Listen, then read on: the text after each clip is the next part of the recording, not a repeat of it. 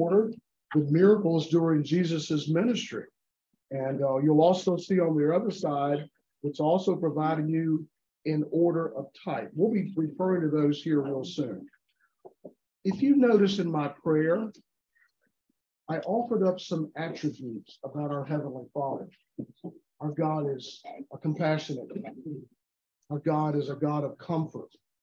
Our God is a God of mercy. When I pray, I always like to give credit to our Heavenly Father and to sound those things off, because our Father likes to be praised. He likes to be honored. And I would encourage you that when you pray, you also look for that attribute that you can use to lift him up and to show glory and to show honor. I want to share with you a video. And the reason I would like to do this, it's because it's a video of inspiration. It's a video that might just elevate you this morning, just to recognize how awesome our God is.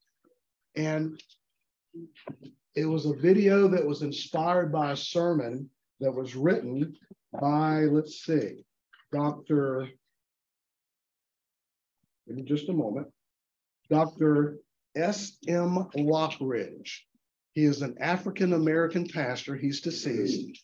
He was a pastor of an African-American church, Calvary Baptist, in San Diego, California. And his initials, SM, how would you like to be known as? Shadrach Meshach Lockridge. With that being said, let's take a look at the video. Josh? Give us plenty of water. God was the king of the Jews, and the king of Israel. He's the king of righteousness. He's the king of ages. He's the king of heaven. He's the king of glory. He's the king of kings, and he's around all the world. That's the king.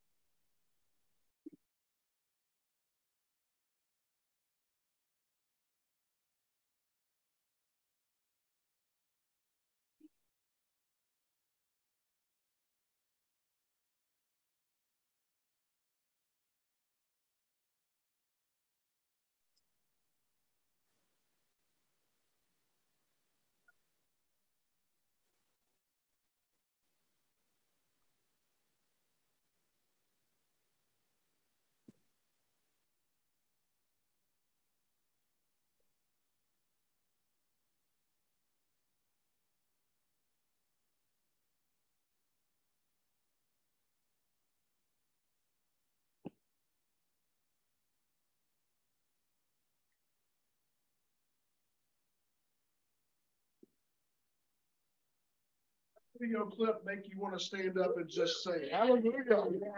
Amen. Absolutely. I sometimes look for inspirational. That wasn't part of the script. Thank you, Josh.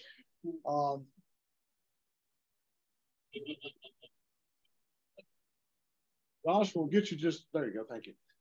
Sometimes I look for inspirational things like that, whether it be a video, a song, a devotional, a scripture, a reading.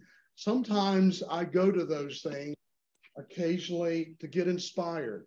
And I'm sure all of you have something that you rely on quite frequently when you want inspiration. And that's one that I just really love. And I know that many of you have seen that before. But I wanted to share that with you this morning to establish just how awesome our God is. He's a miraculous God, a God that performs miracles. And if you look at your outline, Roman numeral 2, would anyone care to tackle that question, miracle defined? What would be your definition? If we talk about a miraculous God, what is a miracle in your view? A miracle.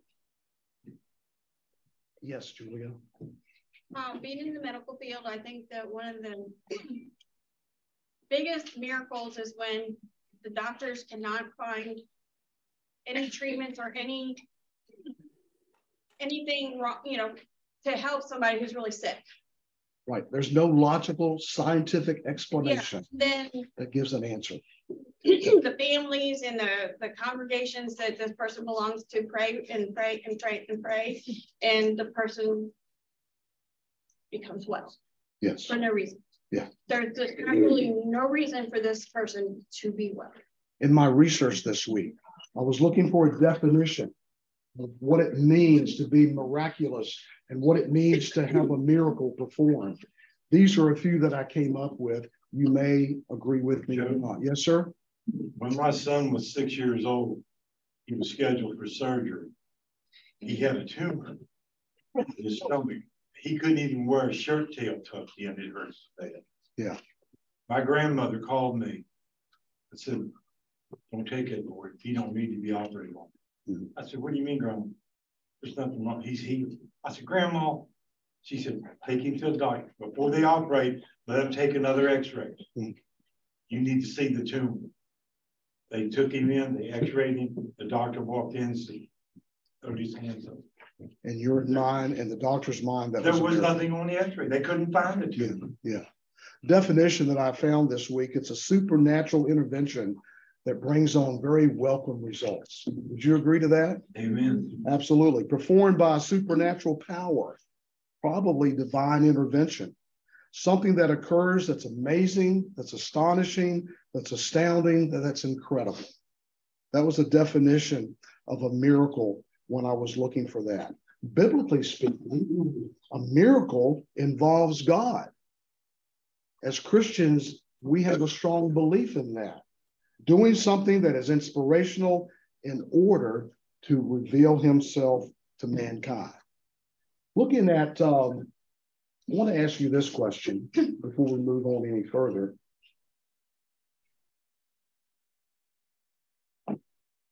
Let's drop down to number 5. Do we experience miracles today?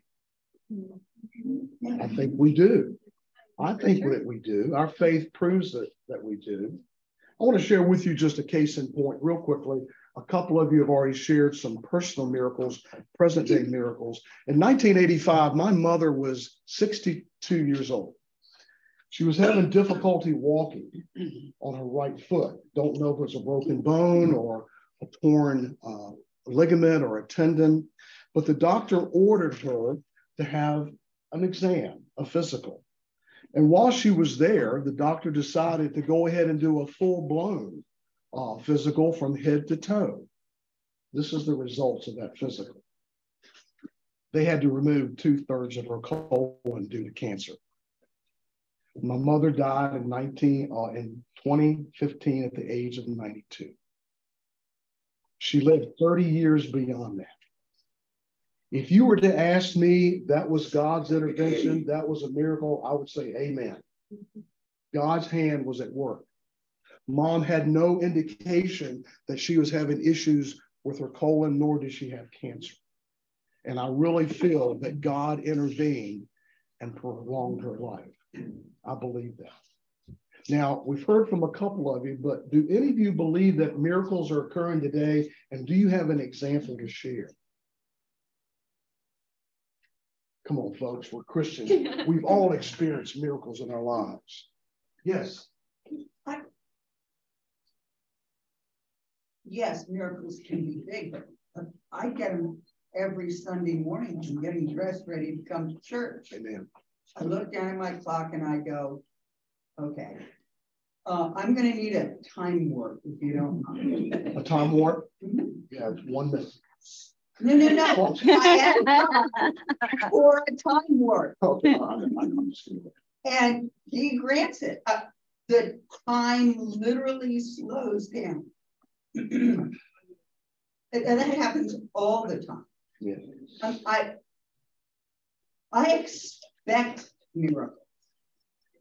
I knew of a United Methodist pastor, retired, thank God, who did not believe in miracles today. And I looked at him like he had 3 heads. Yeah. Now, how can you not believe in miracles? They happen every day. Yeah. If you open your eyes, you can see them. They're happening all around us. You made a point. If you open your eyes, you can see them, but we could be blind to based on our faith. That's right. Yes. Hey, Joe. Yes. In December 27th, 2013, when I went down over the side of Christiansburg Mountain in that 18-wheeler. Yeah. And as I was in and out of consciousness, I heard somebody and I felt somebody put their arms around me and say, I got you. I got you. I immediately let go, just when I let go. Yeah. The truck stopped. It fell over on its driver's side. Make a long story short, I totaled the tractor, the trailer, and a whole load of freight, and all I got was a scratch on my right arm. That was on Friday night. Sunday morning, I was upstairs singing. Yeah. And Kathleen Frank come up after the service, and she had tears. I said, my goodness, Kathleen, did I sing that bad?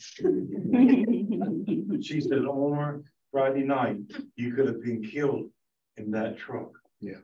And here you are Sunday morning singing and praising the Lord. I said, what else was I supposed to be doing? Somebody else had their hand up. Wonderful miracle. Somebody else. Yes. I can't really stop praising God for my miracle because I had a massive stroke in my limbs. And my neurologist said that I would never wake up. So for 7 or 8 days, I laid up there in the hospital in a coma. On the 8th day, I woke up and said I was hungry and wanted to go home. She could work. Yeah. And she used an experimental drug treatment in 2008. And she stuck a needle in my head and filled it full of some kind of a rosin to stop the bleeding in the blood vessel that I had burst in my head. And I'm sure people get tired of hearing this, but that's God's miracle for me. Amen. Amen. Amen.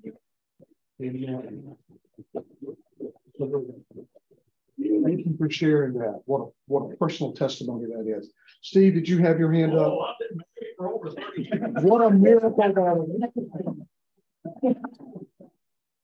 What do you want? Kim, all we can say is bless your peaking heart. I'm sure that we all could go around the room and share a personal testimony about a miracle and how God has worked miraculous things in our life. I want to share them more. One is, well, I have a lot of personal stories, but one is about my uncle. You've heard of my uncle, Barnard Saunders. There was a POW in World War II. He was captured by the Japanese when the American forces broke down in the Philippines and they were overtaken by the enemy. but he was corralled in these, what they call hell ships. There were cargo ships, 5 of them, full of POWs that were being shipped from the Philippines to Japan to work in their mines. En route to Japan, these 5 hell ships were detected by American submarines. And the American submarines opened fire, not knowing that their cargo they were carrying were Americans. There were 5 ships, 4 were destroyed, 1 made it through, and my uncle was on that 5th one. That's not a coincidence, folks. That's God's miraculous work at hand. And I'm sure that we all could share some very emotionally personal testimonies about miracles.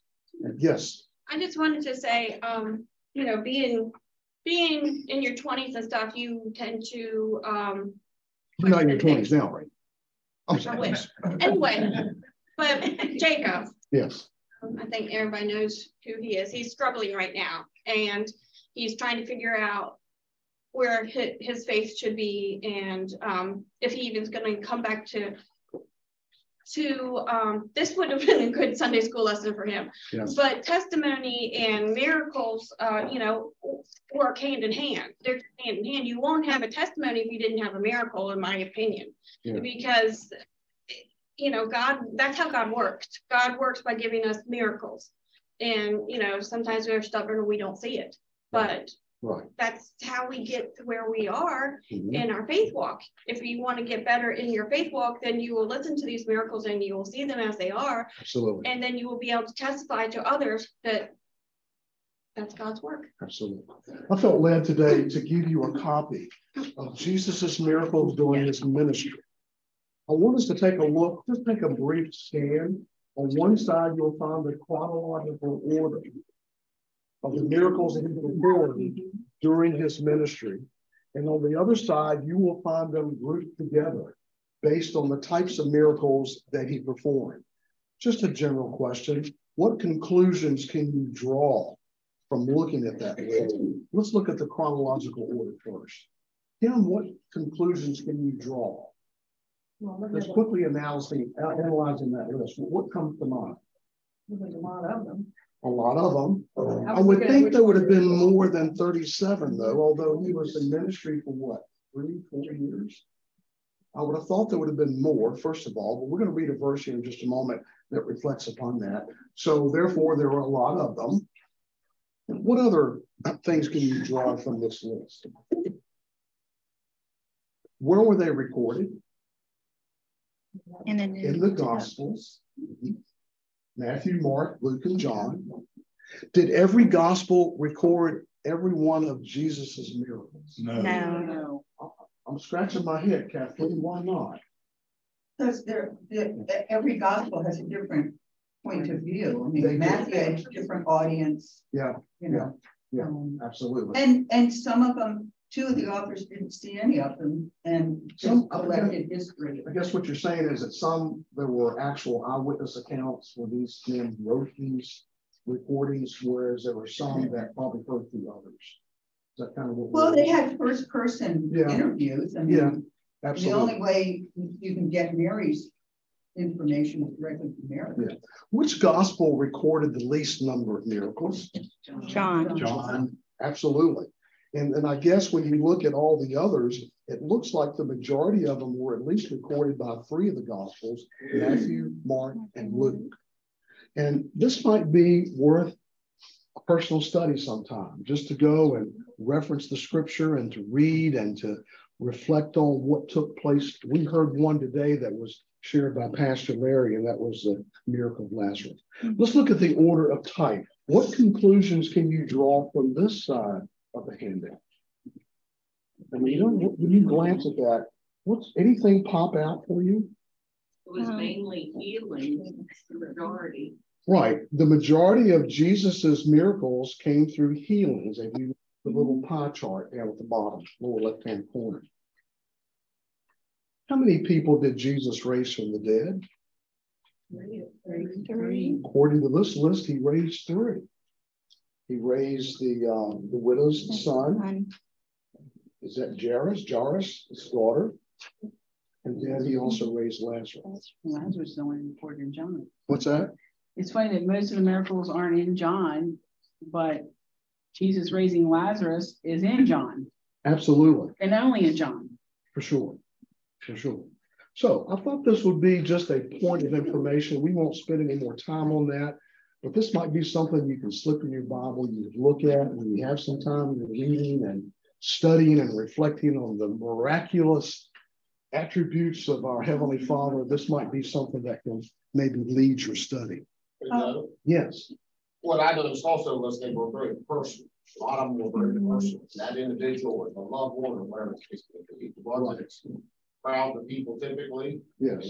And a lot of them wasn't like he did them for himself. Right. Yeah, he did it out of love and compassion. I'll ask you one more question before we move on. This was creating a lot of civil unrest, wasn't it? Mm-hmm. Why is that? Pastor Larry Several on the Sabbath. Yes, most of them on a day when he was not supposed to be. Oh yeah, he did that all. Oh, he should have. Yeah. He wanted to arouse the crowd. He was digging that night.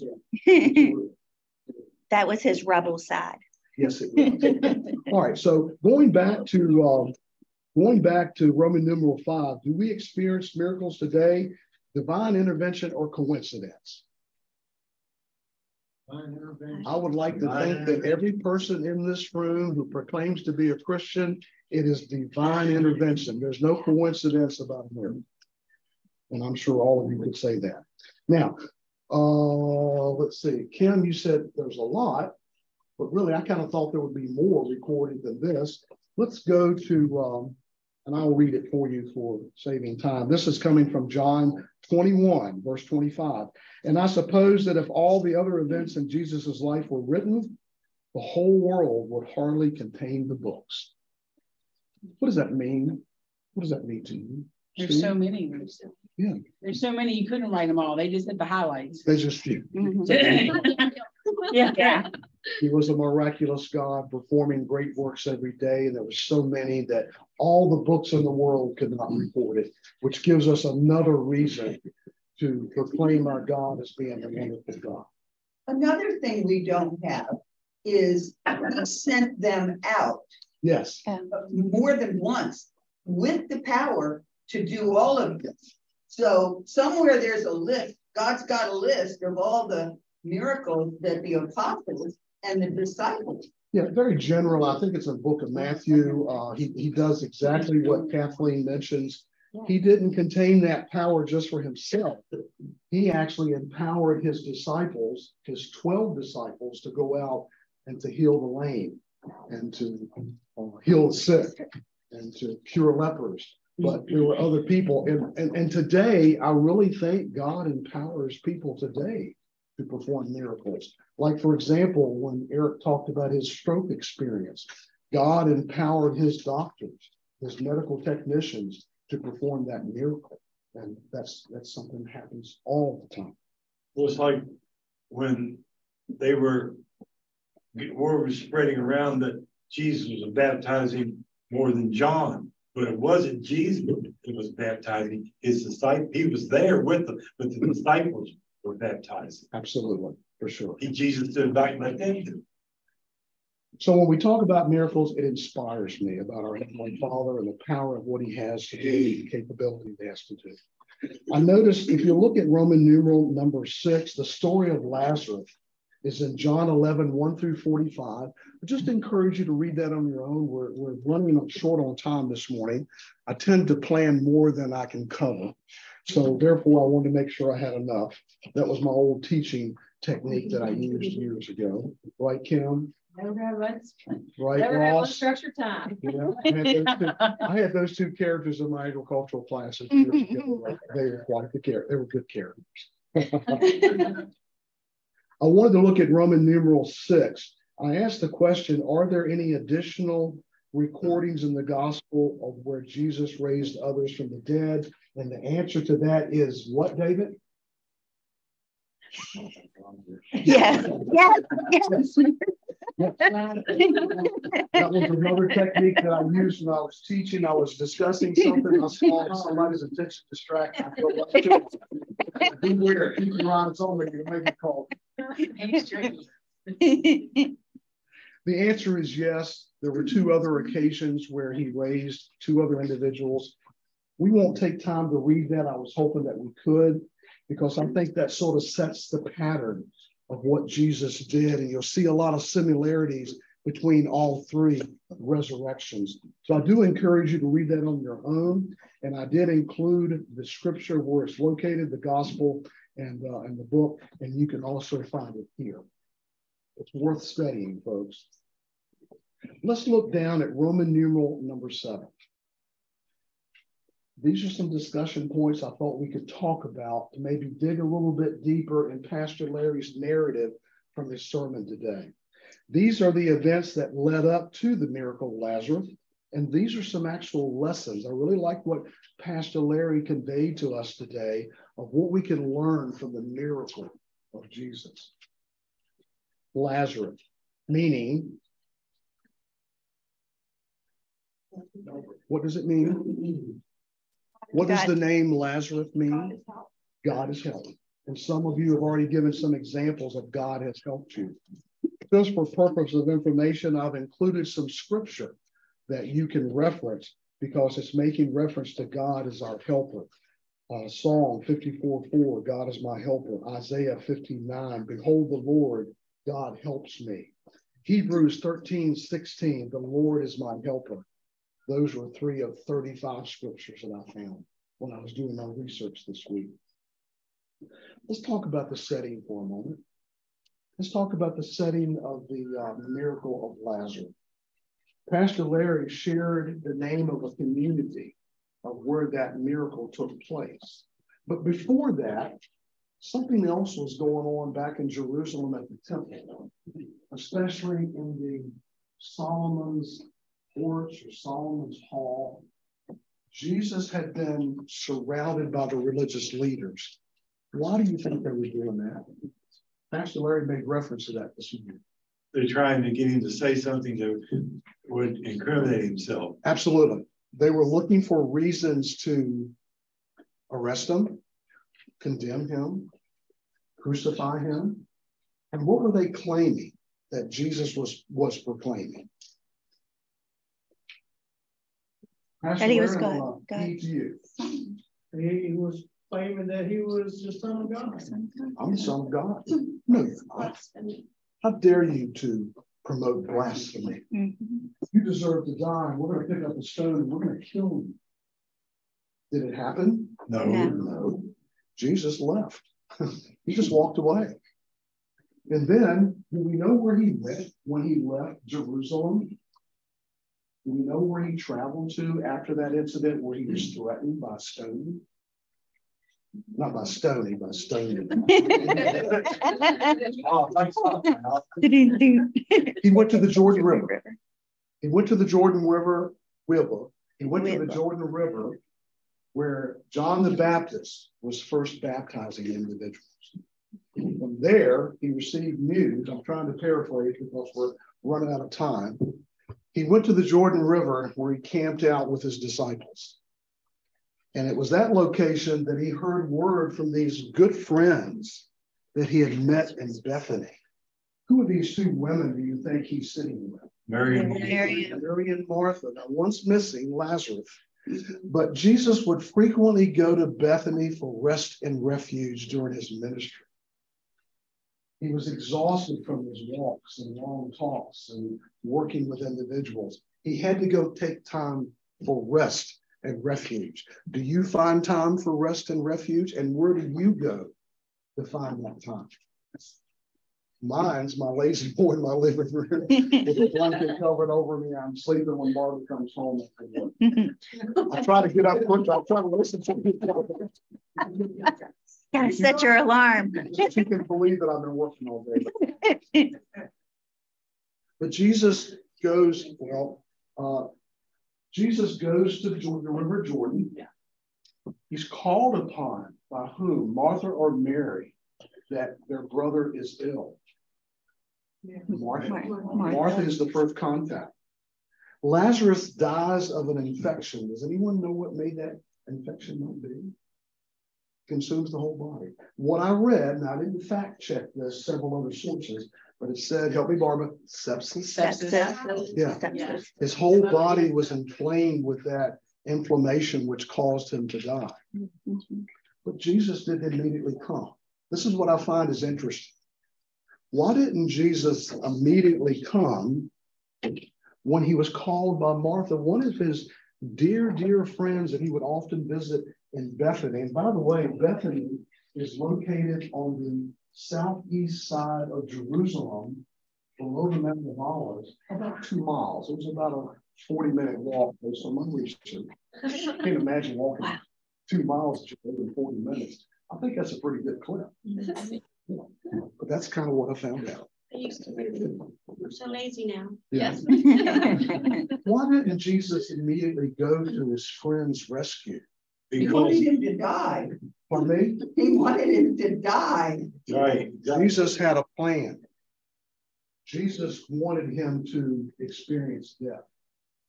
Well, he wanted him to die Yes. so that He could raise him. he could raise him and God would glorify him. Right. God will receive all the glory. Right. Now, Kathleen, help me think this through. Let's go back to Jerusalem and Solomon's Hall when he was surrounded by the religious leaders. When Jesus eventually comes to Bethany and meets with Martha and Mary, there are some religious leaders there. Yeah. Could they have been some of the same ones there who wanted to stone him that was with Martha and Mary to console him? Oh, I'm absolutely. going to say yes. yeah, because they's probably following him to, Yeah.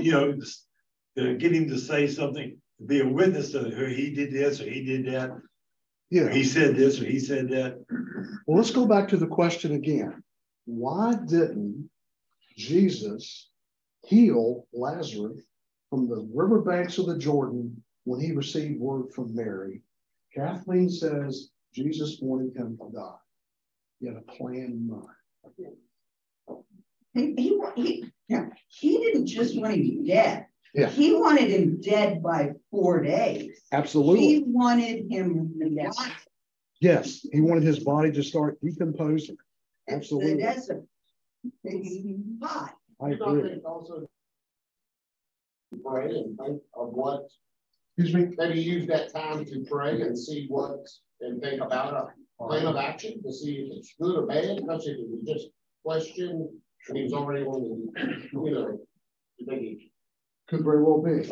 I think, No. go ahead. Go ahead. No. He emptied himself of his own will. He just opened himself up to, okay, Dad, what's next? Mhm. It's God's plan he's carrying out. It's not his plan he's carrying out. Yeah. He's carrying out. We say, well, he emptied himself of his divinity. Well, not really, because Yeah. okay, he emptied himself of his own will. Mhm. The thing we have, that Yes. we're supposed to empty ourselves of. And he's just, okay, Dad, what's the next? Lazarus is ill. Okay, I see. You want him dead 4 days, so everybody knows he's really good and dead. Okay, I got it. Yeah, Yes. like Pastor Larry said this morning too, within that 4-day period, people had come to mourn. There were Pharisees there. Lazarus was an important person. Thank you. So it was done for God's glory, so that there's no question here. Everybody knew he was dead, and now Jesus brought him back. So it's all for God's glory. And even for his 12 disciples, he still battled with them to get them to believe that he could perform these miracles. And he used that as evidence to show his sovereign power. I read this week. The purpose of Jesus arriving 4 days after Lazarus' death. I didn't know this. I couldn't fact check it up. Ancients believed that the soul remained with the body for 3 days after the death. It hovered over the body. It didn't leave. Pagans believed that the gods could not revive someone who had been dead for more than 3 days. So by delaying that miracle of raising Lazarus from the dead, Jesus demonstrated his sovereign power. He could have healed Lazarus when he was ill, the sepsis, from the riverbanks of Jordan, but he chose not to. And I think we've established that Jesus had a plan. And I'm telling you what, folks, it's really interesting when you read this. Now, remember, Jesus was working toward his resurrection, for his crucifixion. And all these puzzle pieces were falling into place. The people who believe, not just all that. And part of this, at least from my thought, is that it was to quell the doubters. Yeah. Yeah, absolutely. I'm going to have to skip ahead. We don't want to take away from Pastor Larry's time, but looking at a few more of the items on our outline today, the people involved in regards to the raising of Lazarus, we said it was Martha, Mary, Lazarus, the disciples, probably some bystanders, certainly the religious leaders. There were a lot of people that Barbara did a nice job summarizing why he raised him from the dead at the time that he did. But there's something else that I wanted to make a point to drive home today, and that's the emotions of Jesus Christ. If you look at Roman numeral 7, letter E, emotions of Jesus: joy, exhaustion, anger, disgust, sorrow, compassion, frustration, agony, empathy, forgiveness. Do you think any of these emotions applied to the miracle of raising Lazarus from the dead? Yeah. Absolutely. I had a brief video I wanted to show you today, but we're not going to have time. But it talks about Jesus getting angry. He gets angry for the right things, for proper justice and righteousness. And the reason I wanted to show you that video was that, do we sometimes get angry for the right reasons? Do we stamp our feet and say, no more, I'm going to stand up for righteousness and justice? And Jesus was doing that. Jesus didn't want Lazarus to die because he knows the disadvantages of death. But we all know that, that Christ was going to raise him from the dead. All right. Look over on the back, final outcome, victory over death. I think if you were to walk away with anything today, and by the way, these are some pictures of Lazarus' tomb as you enter from the upper level that you can see here. There are 27 uneven steps that go down to a prayer room. And then through this little compartment that you really had to get down like this to get into, but this was the actual tomb where Lazarus was buried. And part of that video reflected that.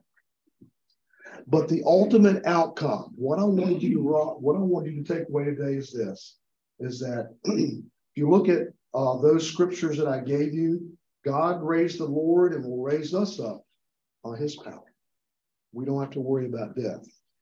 We know that Christ being raised from the dead will never die again. Death no longer has dominion over him.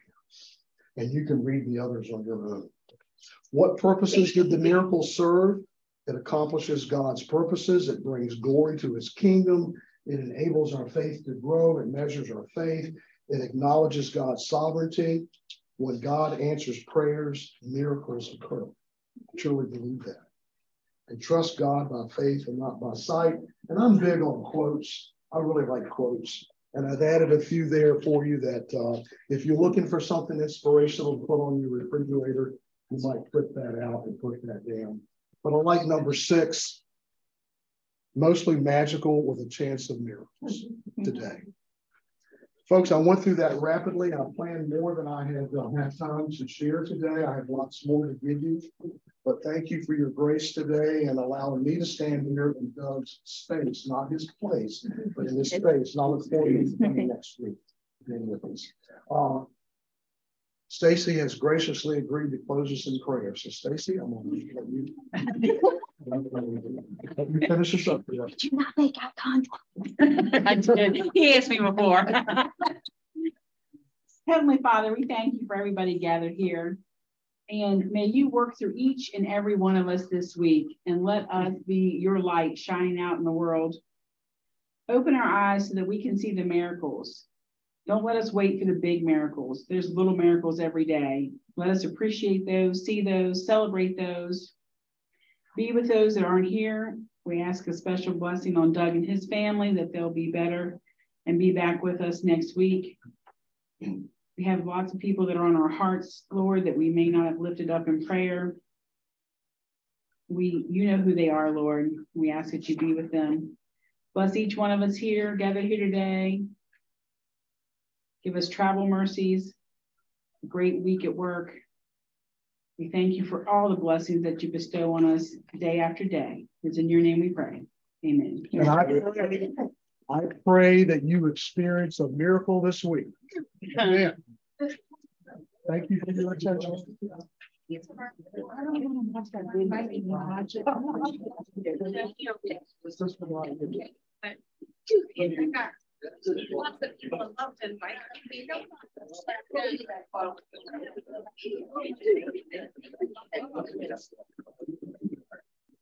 Good job, Joe. Good job, Joe. I did.